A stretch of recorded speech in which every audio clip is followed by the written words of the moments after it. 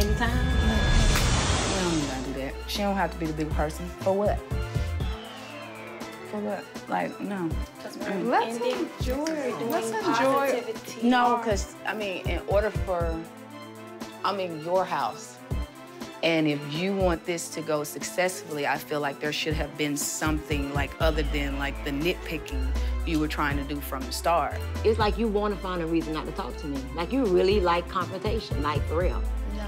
I spoke to you last because that's my goal. My goal was to pull you to the side. I'm going, because I was going to try to do this the right way. I think you should stay. Just stay and work it out. Like Today's a new day. So we're not about to do this. If she want to leave, let her leave.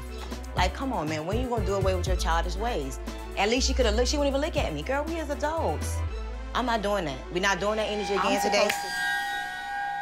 You're in my home. You know me and you don't deal with each other. And so instead of you at least looking up, you looking down at your phone. Girl, I don't kiss ass. And I don't do it anymore, and I have no need to do it with you. Take this off me. This is why I be asking y'all to tell me what am I getting myself into before I come somewhere. Because I wouldn't have even been here. Can y'all please, y'all? I don't want to keep going back and forth with, what's her name again? With LeaLea. You come to a point in your life where you got to be mature.